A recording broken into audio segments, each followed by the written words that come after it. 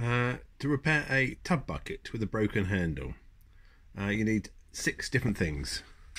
You need some rope, a drill, and that's a 10mm drill, and it's a wood drill, a pair of scissors, a bit of tubing, which I've got as 24 centimeters long or 8 inches long, and a thing to burn the end of the rope.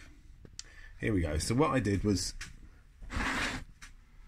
drilled 3 holes. So that's hole 1, hole 2, hole 3. Hole 3 is not near the top here. I also drilled 3 holes on the opposite side. 1, 2, 3. I tied a knot on the inside of the rope after I drilled the 10mm hole,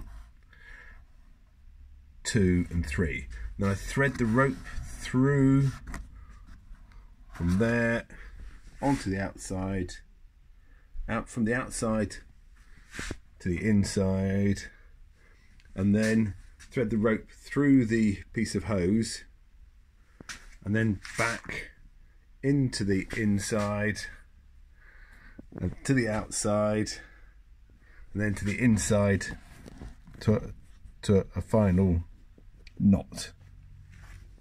The advantage with this repair is the handle is on the outside and it's easy to pick up. The maximum water level you can have in this is obviously where the finger is, halfway up the bucket. But this should provide a good strong fix with it being unlikely to tear out at the top. Thanks so much. Bye.